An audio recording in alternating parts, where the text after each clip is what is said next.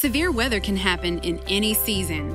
Disruptions, such as loss of power, can be serious, so you need to prepare now to be on your own for at least 3 days. Develop a household plan, put together an emergency kit, and connect with your neighbors. Here are some additional tips to make sure you are well prepared. Have a battery-operated radio to listen to your local news station for warnings, advice, and instructions. Stow flashlights and extra batteries around your house in case of power failure. Fireplaces, wood stoves, barbecues, and camp stoves can be used for emergency cooking. Just remember never to use barbecues or camp stoves indoors where they pose a fire and carbon monoxide hazard. Consider a home generator for extended outages, but never operate it indoors. Regularly inspect your chimney to make sure it is safe to use if needed.